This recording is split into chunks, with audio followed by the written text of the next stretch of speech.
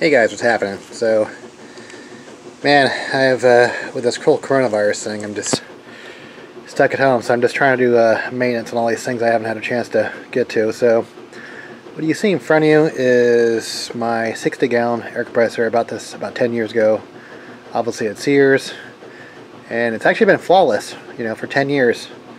Haven't had to really do anything to it. And I'm kind of embarrassed to say that I haven't changed the oil in 10 years either, so I mean, about once a year I'd look to top it off maybe, but really it's, I mean, this thing doesn't run all the time. I'm doing projects, you know, I'll run my air impacts or whatever, grinders or whatever. But yeah, it's been flawless for 10 years. 240 volt, nice compressor, you know, so been pretty lucky so far without any major issues. So what I wanted to do was change the oil finally. Like I said, I haven't done that in 10 years, so I got this PowerMate PX fully synthetic stuff, and this is actually what I used 10 years ago. And actually, that's what I've been topping it off with. But yeah, it should be pretty basic. Just pull this off, drain the oil, and I also want to check the belt tension back there, so I'm going to have to get a ladder, get back there, and then also this air filter element here too.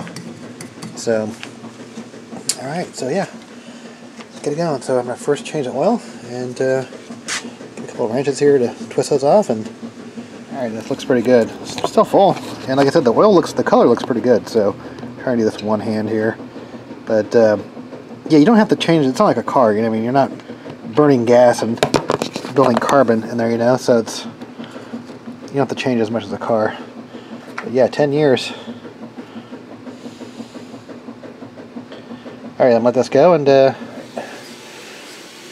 let's check out this air conditioner. Okay. Wow. I guess I've never even opened this up before, so I'm not gonna get a new air filter element. I'm just gonna, once my air compressor is back online, I'm just gonna blow it back out, reverse blow it out.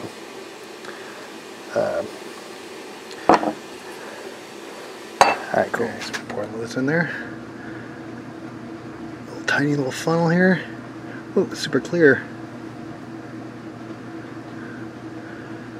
You know, it's going to keep on pouring in until it overflows out of the top there. We're at the top. It only took a few ounces though, not very much. You can see that in the white. Alright, let's see, make sure we're at the top. Yep, super clear. Alright, get the cap. Alright, so now I'm going to check the belt here. I already got the cover off. Kind of sucks, it's in a bad spot. I have the back side of it here, so looking for is just the quality, see if there's any rips in it, and the tension.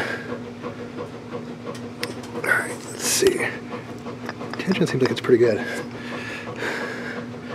Yeah, I never had a problem with the belt slipping, so. But yeah, surprisingly, after 10 years, not bad. Made in China. Alright. So yeah, this is 10 years old, so they were already making stuff in China. I wonder where this thing is made, but I don't know. Last thing I gotta do is drain this tank. Yeah, there's a ton of water on this thing. Kind of sucks I can't get a jar down there. So I'm just gonna put a towel, soak it up. Alright, so a lot of water came out, but the good news is it wasn't rusty colored water. I mean, just a little bit in the very end. That's definitely a good sign. Alright, so one of the last things I want to do is put some of this corrosion stop on there. Right there. Alright. Put like a really thick coating of anti-rust. It's actually mainly for boats and stuff. Alright. Just want to make sure that doesn't rust down there where it gets all the water. Alright, tank is full. Looking pretty good, so hopefully it lasts another 10 years. We'll see. Awesome.